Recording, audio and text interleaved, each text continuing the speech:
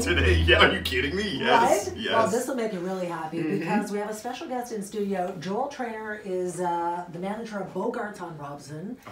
Thanks for coming into the studio. Thank you very much for having me. It's a pleasure to be here. Too bad we didn't have smell-o-vision, I was going to say, because you can smell food and there's all kinds of delicious things here. How are you guys capitalizing on Craft Beer Week?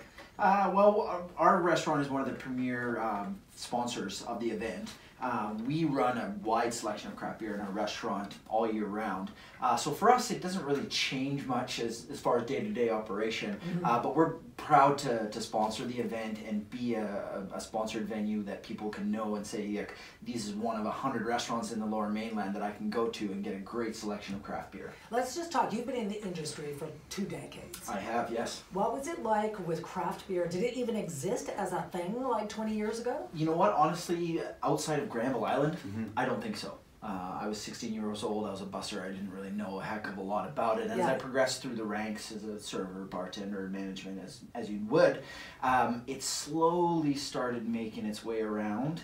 And I remember even not 5 years ago, you know, you could go to a bar or a restaurant and craft beer wasn't a topic. Sure, it looked cool in the corner. Oh, we've got this fancy beer from this brewery that nobody had ever heard of. But now, if you go into a restaurant and you don't have at least a couple or a wide selection of craft beer, you're kind of in the back seat now. You know what? I experienced that the other day. I was at an unnamed bar in East Van, and I walked in and they had 4 taps. None of them were craft. I saw that and I walked out. I wasn't having it because I want something tasty. And these days, if you go into a bar, and I can only imagine like Bogarts, and they have all the pull tabs, all really cool and interesting. How many different craft beers do you have? We have 8. We have 8 craft beers, and then we also have a selection of regular beers, if you will, the non-craft beers. So the difference between a craft beer and a non-craft beer would just be the volume that it's produced per year. Right. So in order to get that craft beer label, you have to be under a certain amount of beers produced per year. Right, almost like a small batch of wine or something like that. Exactly. How do you even decide, with all the craft beer to choose from in BC, which 8 you're going to put on the tap? Right. I drink a lot. Oh, here we go. So he actually knows what he's talking about. Well, you have to. I guess so. You're not going to sell a car unless you've driven it. That's right. You can't sell a beer unless you've tasted it. So, fortunately for me, part of my job is to research beer and try it out. And fortunately for us, Eric, our part of the job is just to sit and taste the beer and the food. You've actually come up with a menu to pair it with the beers.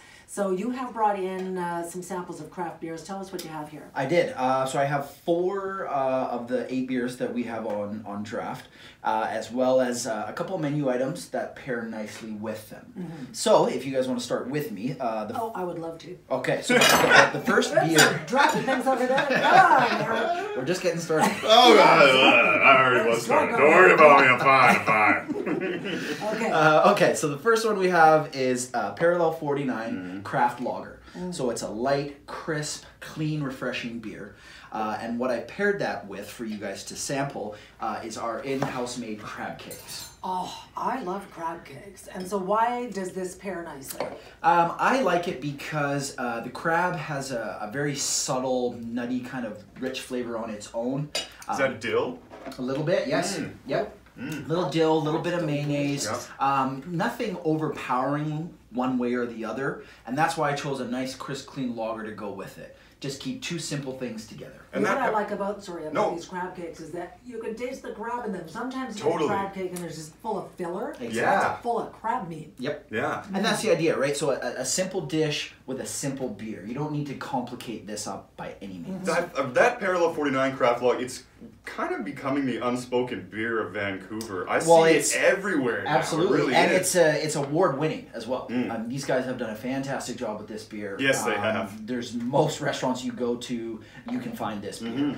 It's also at the baseball game, the Vancouver Canadians. Oh, is it really? They have it there. And I love the labeling on the can. It's the East Fan. Yeah, the cross. The East Fan cross. Yeah, all and they've got the logo in the same layout as it says East Fan on the big cross there on Clark. So. Okay, so I like this beer too because I don't know a lot about craft beers, but it's not too hoppy, and I'm not a fan of really hoppy beer. And it's not bland kind of skunky either. Nope. It's nice. The lager, it's crisp. It's a really tasty beer. Exactly, and that's why, I mean, if you're going to win an award for a lager, you got to do it just right, and these guys have done that. Because everybody does a lager, so how do you compete? That's right, course, yeah. To stand out, to be known as one of the best, you got to get everything precisely right, and Parallel 49's done that for sure. Good job to them. Okay, let's move on to the next one.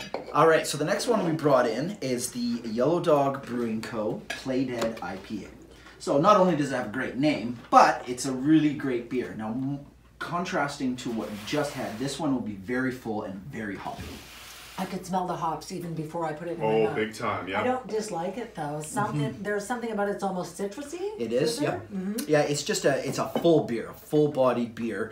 And what I paired it with is the Bogarts Cobb salad.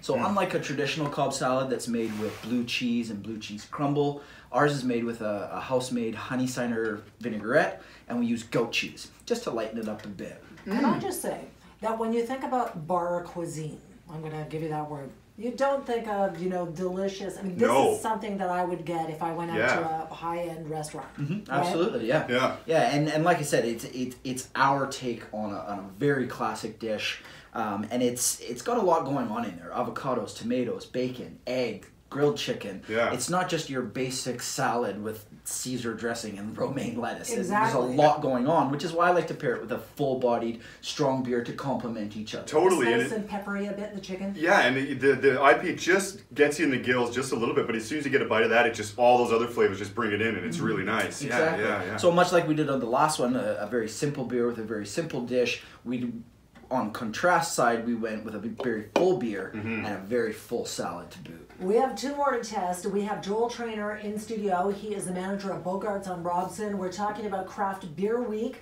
Bogarts is one of the big sponsors, and more with Joel Trainor when we come back. One of the sponsors is Bogarts on Robson, and the manager, Joel Trainor, is in studio. Again, thanks for doing this. Thank you. My pleasure. Glad to be here. Favorite segment of the show. Because he's brought in some delicious food that is paired well with different craft beers. We're running our way through them. What's the next one that you brought in? Okay, so the next one we have here is the Twin Sails Dat Juice Citra Pale Ale. What's up with that? What is that? Well, I'll tell you what that is. They use Citra hops, 100% hand-picked Citra hops. So the difference between a Citra hop and a normal hop, or another hop I should say, is that it has the aromatics of citrus fruits, grapefruits, melons, pineapples. So when you're in the brewing process and then the tasting process, you get really strong tones of citrus fruit, but there's nothing actually added to the beer. That's fascinating. How do they make citrus hops? They grow. Is it like a cloned thing? Yeah, they're just grown, and that's just how they are, and that's the aromatic that comes from them, and you can even smell it. Oh, you totally smell the citrus. And then taste it. When you say hand-picked, does that affect the hop if it's not like in a big batch and rolling around and stuff? Yes. Does it make a difference? 100%. No kidding. It keeps the form of it, right? Instead of just getting mulched up and pressed up against other ones, they're literally just hand-picked, placed in a basket, and then moved on to the conveyor from there. Instead of just getting crumpled and pressed and thrown in a sack and then loaded up in the back of a truck, these guys are actually taking the time to do it and do it right. And it's interesting, we were talking about how some of the big, established brewers are putting citrus, lime, and orange flavors and whatever, and you made an interesting comment about how they're kind of following the craft brewers now. Yeah, absolutely. I mean, my point was that if we're at a point where Bud Light has to change its beer just to kind of, stay in the market with these guys, obviously it's catching on like wildfire. For sure. And a lot of that's here too. It is. Right? It is, 100%. Yeah. This would be a good summer kind of craft beer. It's really nice and chill because it's got that refreshing citrus. Yeah. Absolutely. And it's still a bigger beer, a lot of hop. It's a full-bodied beer. And one of the things I would like to pair it with it from our menu is our Brussels sprouts. So fried Brussels sprouts, a little bit of salt, crushed peanuts, garlic, just to kind of... Oh, you put peanuts on the Brussels sprouts. Yeah. Oh, no, that's fantastic. That's a great move. Yes, I really like that. The contrast of the crunch and then a little bit of salt, and then you clean your palate with a citrusy flavored beer, nothing added, but just the flavors that come through, they work really well together. It's interesting because Eric and I are both formerly from Edmonton. And I remember when I moved here, I thought, everybody does Brussels sprouts here. I mean, in Alberta, it was like, ugh. People didn't like Brussels sprouts. Yeah. What is that?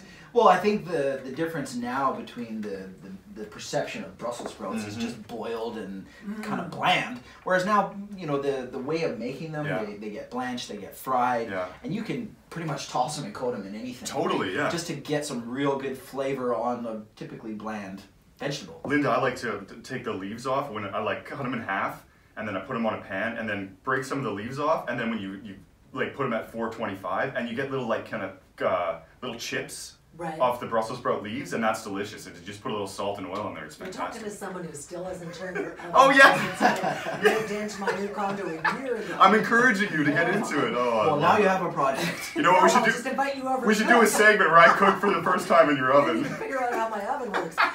What's the last one? Okay, so the last beer we have, one of my personal favorites, is from Fernie Brewing Company. It's a huckleberry wheat ale called What the Huck. Whoa, watch it. Watch it. I said huck. So this is a really great beer. This is what I would like to call, or classify rather, as an in-between beer. So people who maybe aren't so big on beer, this would be a great place to start. Totally. It's got a little bit of a smooth and full finish to it, but there's also that nice little bit of sweetness from the huckleberries, which I think a lot of people who say, oh, I don't like beer, would probably be able to ease into something like this. Yeah, and the huckleberry isn't stronger, but it is more prominent in the flavor, I find, so it does smoothen it out like that. It is exactly, better. Yeah. And it's not overly hoppy like the last two that we tried.